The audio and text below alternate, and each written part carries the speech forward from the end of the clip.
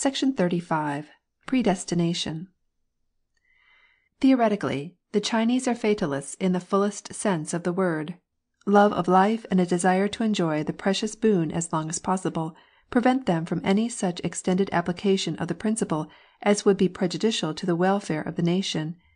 Yet each man believes that his destiny is preordained, and that the whole course of his life is mapped out for him with unerring exactitude.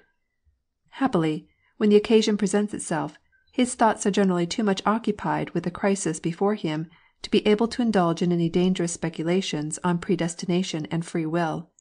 His practice, therefore, is not invariably in harmony with his theory. On the first page of a Chinese almanac for the current year we have a curious woodcut representing a fly, a spider, a bird, a sportsman, a tiger, and a well. Underneath this strange medley is a legend couched in the following terms: Predestination in all things. The letterpress accompanying the picture explains that the spider has just secured a fat fly, and was on the point of making a meal of him when he was espied by a hungry bird which swooped down on both.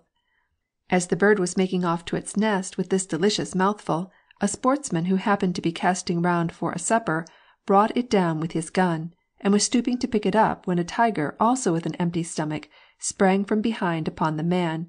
and would there and then have put an end to the drama but for an ugly well, on the brink of which the bird had dropped, and into which the tiger, carried on by the impetus of his spring, tumbled headlong, taking with him man, bird, spider, and fly, in one fell career to the bottom.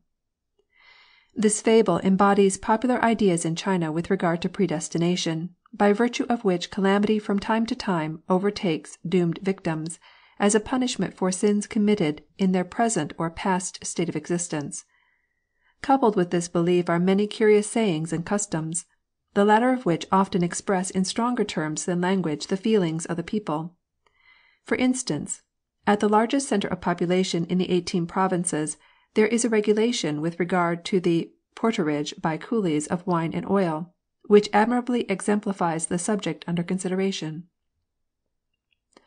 If on a wet and stormy day, or when the ground is covered with snow, a coolie laden with either of the above articles slips and falls, he is held responsible for any damage that may be done, whereas if he tumbles down on a fine day when the streets are dry, and there is no apparent cause for such an accident, the owner of the goods bears whatever loss may occur.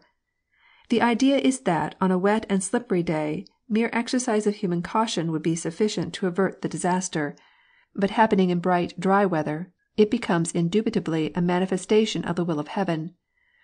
In the same way, an endless run of bad luck, or some fearful and overwhelming calamity, against which no mortal foresight could guard, is likened to the burning of an ice-house, which, from its very nature, would almost require the interposition of divine power to set it in a blaze.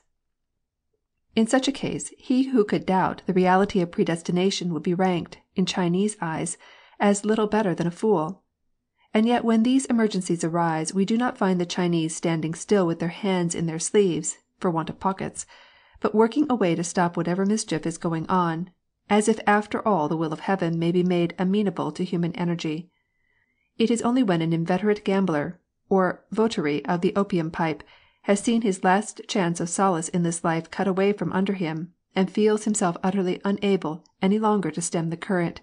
that he weakly yields to the force of his destiny, and borrows a stout rope from a neighbor, or wanders out at night to the brink of some deep pool, never to return again. There is a charming episode in the second chapter of the Dream of the Red Chamber, where the father of Piao Yu is anxious to read the probable destiny of his infant son. He spreads before the little boy, then just 1 year old, all kinds of different things, and declares that from whichever of these the baby first seizes, he will draw an omen as to his future career in life. We can well imagine how he longed for his boy to grasp the manly bow, in the use of which he might some day rival the immortal archer Pu, the sword, and live to be enrolled a 5th among the 4 great generals of China,